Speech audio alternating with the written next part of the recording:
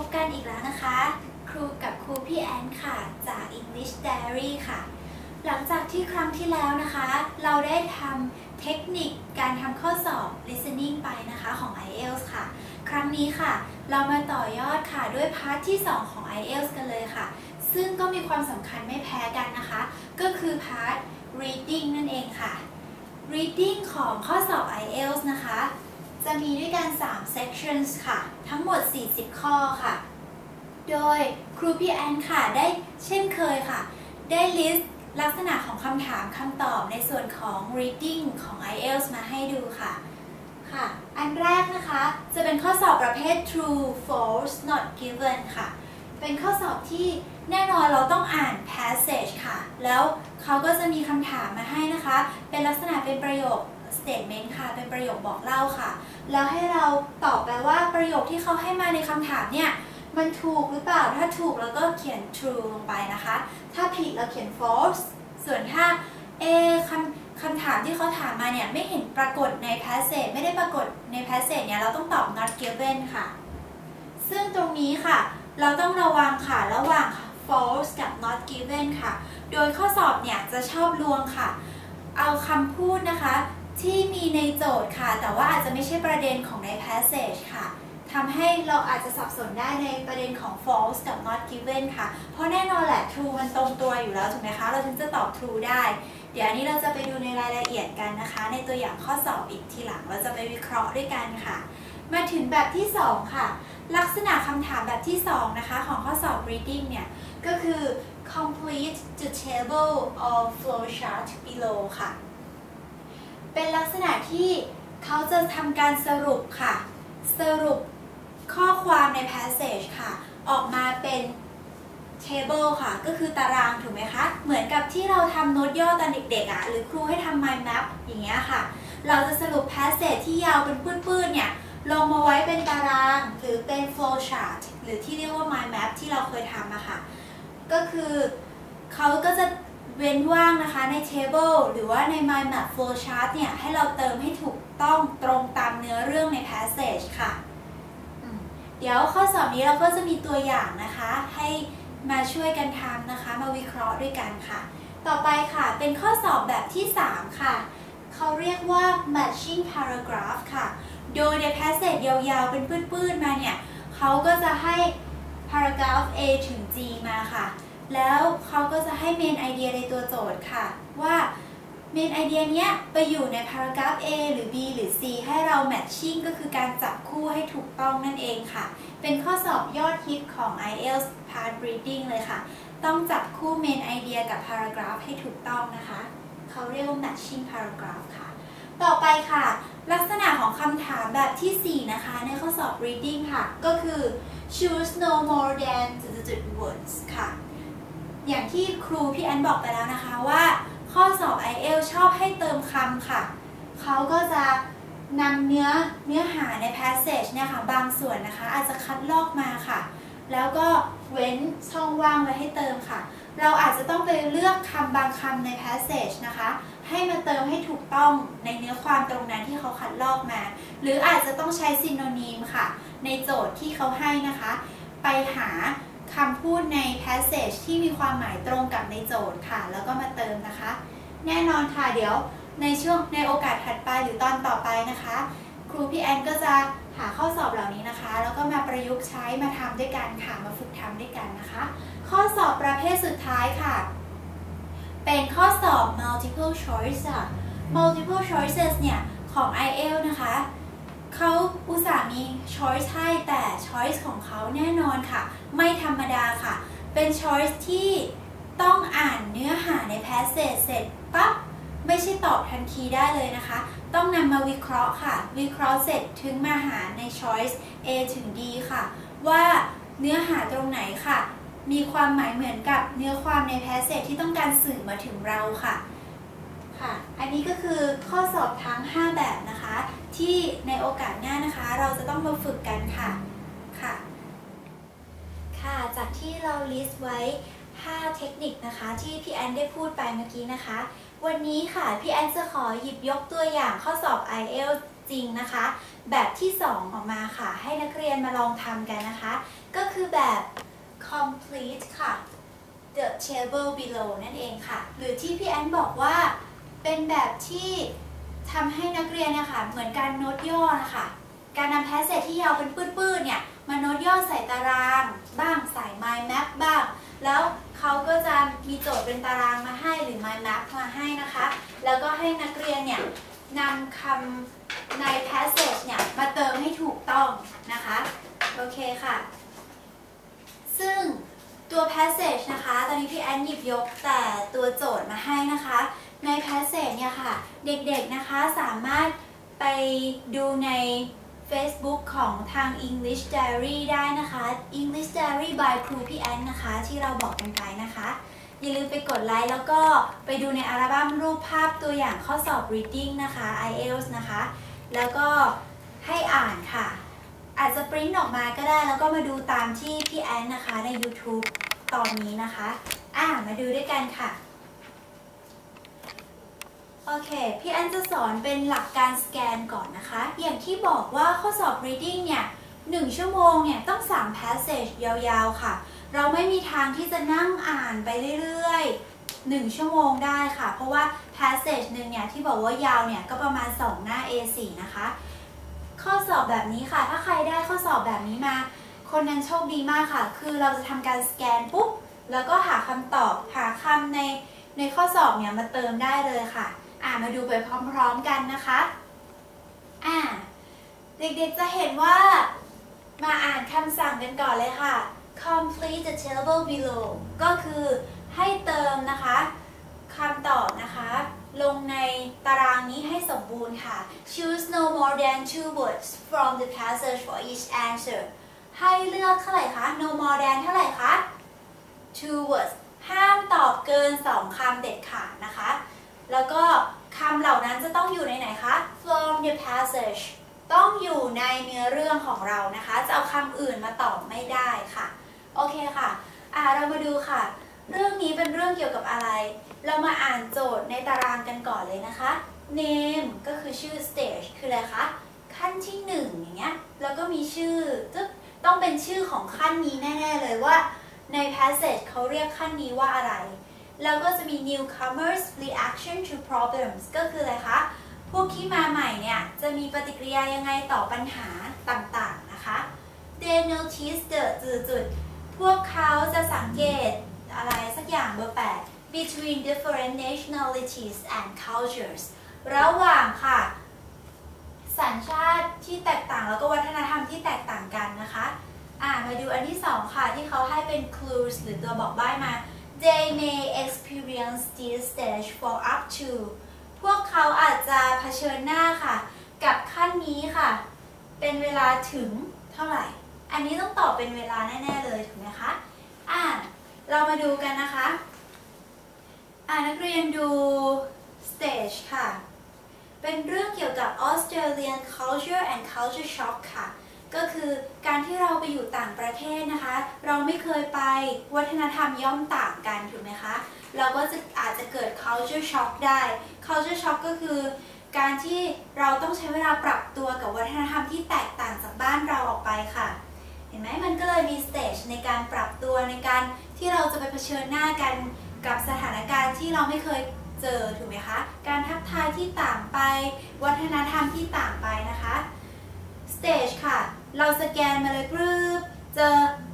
paragraph H ค่ะมาดู paragraph H พร้อมกันกับพี่แอนนะคะ paragraph H คุณโคสเนี่ยได้ describe culture shock เห็นคำว่า stages ท้ายบรรทัดแรกของ paragraph F นะคะงั้นเราไม่ต้องอ่าน paragraph อื่นเลยมาดู paragraph นี้แล้วก็บอกว่าบรรทัดที่3ค่ะเขาเขียนว่า first stage นะคะ first stage ก็คือตรงนี้ละ first stage ก็คือ stage 1 ถูกไหมคะเขาเขียนชื่อ stage ว่าอะไรคะ honeymoon stage ค่ะถูกต้องค่ะวิธีสังเกตค่ะชื่อที่เป็น stage เนี่ยเขามักจะใส่ใน quotation mark นะคะก็คือในเครื่องหมายคำพูดนั่นเองค่ะทำให้เราสแกนได้ง่ายขึ้นด้วยนะคะสรุปคำตอบของข้อ 7 honeymoon stage นี่อยู่ในบรรทัดที่ 3 ค่ะ paragraph H นะคะ งั้นเรามาดูต่อค่ะ honeymoon stage เนี่ยเวลาเราไปต่างประเทศตอนแรกเราก็จะตื่นตาตื่นใจถูกไหมคะอุ้ยสวยจังเลยอังกฤษออสเตรเลียถูกไหมพวกเขาจะเป็นไงเขาเรียก honeymoon stage ค่ะยังไม่รู้ว่าอะไรจะตามมาแต่ว่าตื่นตาตื่นใจไว้ก่อนเนาะพวกเขาจะสังเกตเห็นอะไรคะดูบรรทัดที่ 5 ใน paragraph H ค่ะ At this point it is the similarities that stand out and it seems to the newcomer that people everywhere and their way of life are very much alike งั้นพวกเขาจะเห็นว่าอะไรคะระหว่างสัญชาติแล้วก็วัฒนธรรมเนี่ยพวกเขาจะรู้สึกว่ามันมี some similarities ค่ะ similarity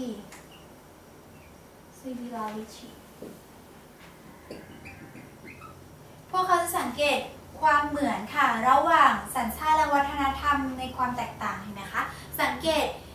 พอว่าพวกเขาอันนี้ทำเหมือนเราที่บ้านเราเลยอะไรอย่างเงี้ยยังเป็นฮันนีมูนอยู่ยังตื่นตาตื่นใจอยู่ถูกไหมคะโอเคต่อไป they may experience this stage for up to เขาบอกว่า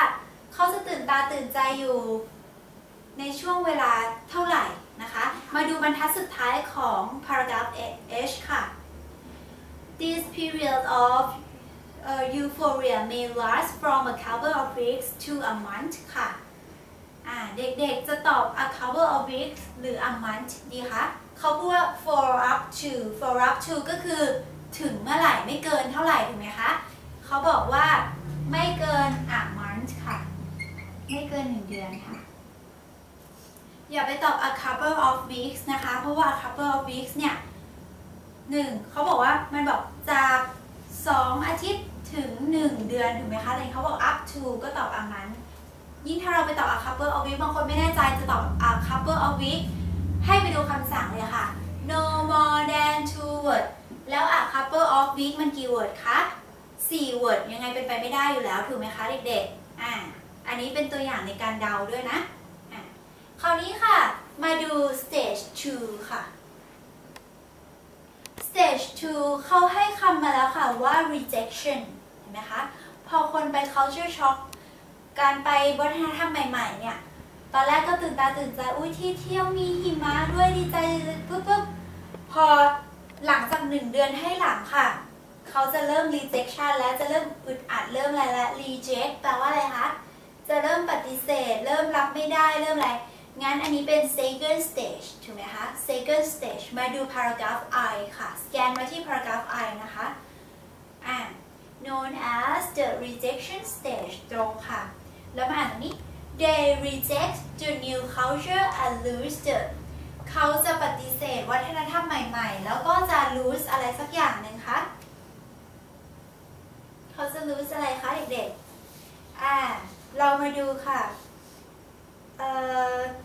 บรรทัดที่ 3 ค่ะของ paragraph I นะคะ the initial enthusiasm turns into irritation, frustration, anger and displeasure ค่ะความกระตือรือร้นในระยะเริ่มแรก initial นะคะจะกลายเป็น irritation คืออะไรคะ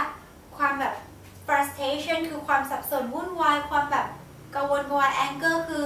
ความโกรธเนี่ยเป็นลบหมดเลยเป็น adjective ที่เป็น noun ที่บอกความเป็นลบหมดเลย depression คือความหดหู่ถูกไหมคะงั้นเขาจะสูญเสียอะไรไปคะ enthusiasm ถูกไหมคะ at the beginning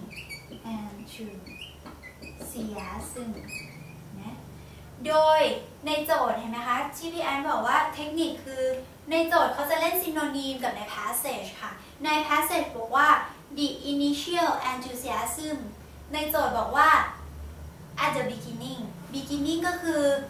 initial ถูกไหมคะเขาบอกความกระตือรือร้นเริ่มแรกเนี่ยจะถูกกลับกลายเป็นความโกรธความหดหู่ในนี้ก็บอกว่าเขาจะสูญเสียความกระตือรือร้นถูกไหมคะที่เขาได้มาตอนแรกถูกไหมโจทย์เขาก็กลับกันอยู่อย่างเงี้ยเล่น synonym กันไปใน passage ถูกไหมคะโอเคต่อไปเรามาสแกนดู stage 3 ค่ะ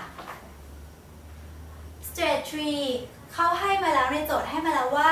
เป็น stage ที่ชื่อว่า adjustment and reorientation ก็คือการปรับตัวละค่ะ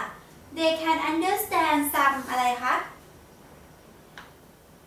stage 3 เนี่ยค่ะ ก็อยู่ใน paragraph J นะคะเรียงกันมาเลยค่ะเขาจะเข้าใจ some clues ค่ะอยู่บรรทัดที่ 4 ของ paragraph F นะคะดูตามไปเลยค่ะ They are able to interpret some of the subtle cultural clues เห็นไหมคะพยายามที่จะมีความสามารถที่จะตีความค่ะวัฒนธรรมนะคะได้จาก clues เนี่ยค่ะ understand some clues ก็เลือกคำมาตอบอย่าลืมตัว S เอามาด้วยนะคะตัว S ใน passage นะคะ which passed by noticed earlier ซึ่งถูกอะไรคะมองข้ามค่ะ pass by ซึ่งถูกมองข้ามไปเมื่อตอนต้นค่ะ which they had not previously observed เห็นไหมคะตรงนี้ค่ะเป็นซิโนนีมของคำว่า pass by notice ค่ะก็คือ not previously observed ไม่ได้สังเกตถึงเมื่อตอนแรกๆถูกไหมคะเมื่อตอนก่อนหน้านี้มันก็คือการมองข้ามไปนั่นเองของ passage นะคะถ้าเป็นไปได้เด็กๆขีดเส้นซิโนนีมตามในโจทย์ไปนะอาจจะเป็นสีเดียวกันไฮไลท์คำว่า which passed by notice earlier เป็นสีเดียวกับไฮไลท์มาไฮไลท์ที่โจทย์สีเดียวกันด้วยว่า have not previously observed ค่ะมันเป็นซิโนนีมกันค่ะต่อไปค่ะ they learn อะไรคะในโจทย์ใช้ they learn ค่ะแต่ใน passage ใช้ they begin to develop ค่ะถามว่าเริ่มที่จะพัฒนาก็เหมือนการเรียนรู้ถูกไหมคะ passage ใช้ซิโนนีมนี้ค่ะไฮไลท์อีกสีหนึ่งว่า they begin to develop กับ learn ค่ะไฮไลท์ให้เป็นสีเดียวกันนะคะงั้นข้อ 12 ตอบอะไรคะ develop อะไรใน passage problem solving skills ค่ะ problem solving skills ค่ะเอาคำใน paragraph J บรรทัดที่ 5 นะคะมาเติมเลยค่ะทำไมพี่แอนทราบว่าเติมตรงนี้เพราะว่า learn มันก็คือคำว่า develop นั่นเองค่ะโอเคค่ะคราวนี้ค่ะ stage สุดท้ายค่ะของ passage ค่ะคือ stage 4 ค่ะ stage 4 ก็อยู่ใน paragraph ต่อกันมาเลยค่ะคือ paragraph K ค่ะดูบรรทัดแรกเลยค่ะ in the fourth stage เห็นไหมคะคำตอบต้องอยู่ stage 4 ตรงนี้แน่ๆ newcomers undergo a process of adaptation งั้น adaptation เป็นชื่อ stage 4 ค่ะชื่อเฉพาะอย่าลืมนะคะเขียนตัวใหญ่ด้วยค่ะ adaptation ค่ะ they enjoy some of the customs ก็คือเป็น stage ของการปรับตัวและเขาก็จะอะไรคะสนุกสนานไปกับวัฒนธรรมหรือว่าคัสตอมประเพณีบางอย่างก็คือการหาสิ่งที่ดีของวัฒนธรรมต่างประเทศนั้นมาทำให้เขามีความสุขขึ้นเป็นการปรับตัวเห็นไหมคะค่ะและนี่คือตัวอย่างของข้อสอบ IELTS นะคะเป็นการสแกนค่ะเพื่อนำมาตอบใน complete the table ค่ะเป็นตัวอย่างของเทคนิคลักษณะคำถาม reading แบบที่ 2 ค่ะโอเคค่ะหลังจากทำข้อสอบไปแล้วเด็กๆเป็นยังไงกันบ้างคะจะเห็นว่าถ้าใครนะคะได้ข้อสอบแบบประเภทนี้ค่ะ complete the table หรือว่า complete the mind map นะคะจะเป็นการทำข้อสอบที่เหมือนการย่อความค่ะเหมือนที่พี่แอนบอกว่าเหมือนโน้ตย่อตอนเด็กๆเอา passage ยาวๆเนี่ยมาโน้ตย่อเอาแต่ใจความสำคัญนะคะชื่อลักษณะอย่างเงี้ยค่ะมาตอบให้ถูกต้องนะคะก็อยากให้เด็กๆนะคะได้ไปฝึกทำข้อสอบเพิ่มเติมนะคะโดยอาจจะเลือกทำเอาข้อสอบ IELTS นะคะที่เกี่ยวกับการ complete table แบบนี้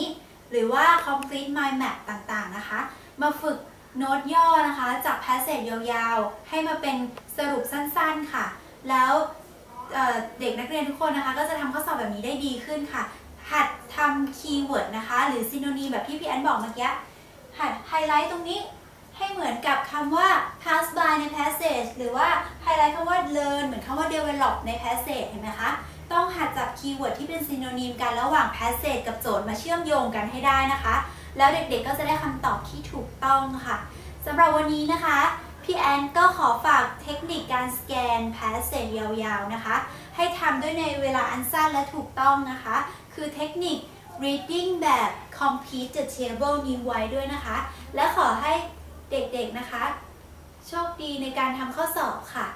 และอย่าลืมค่ะใครนะคะที่มีข้อสงสัยเกี่ยวกับการทำข้อสอบ IELTS ทุกพาร์ทเลยนะคะหรือว่าข้อสงสัยเกี่ยวกับการทำภาษาอังกฤษต่างๆนะคะสามารถมาคุยกันใน Facebook นะคะ English Diary by ครูพี่แอนค่ะหรือจะแอดไลน์มาคุยกันนะคะที่ ID Super Crew ได้ทันทีเลยค่ะครูพี่แอนยินดีจะตอบทุกข้อสงสัยค่ะสำหรับวันนี้ค่ะขอฝากนี้แล้วก็สวัสดีนะคะครั้งหน้าเจอกันใหม่ค่ะสวัสดีค่ะ